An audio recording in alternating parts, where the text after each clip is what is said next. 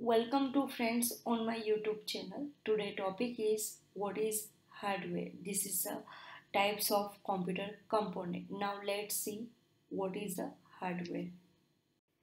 Hardware Hardware which refer to all the physical component of a computer system including the device connected to it. You cannot create a computer or use of software without using hardware.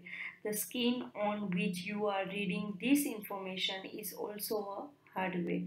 A hardware upgrade refer to a new hardware or replacement for old one or additional hardware developed to improve the performance of existing hardware. A common example of hardware upgrade is a RAM upgrade that increase the computer total memory and video card upgrade where the old video card is removed and replaced with the new one.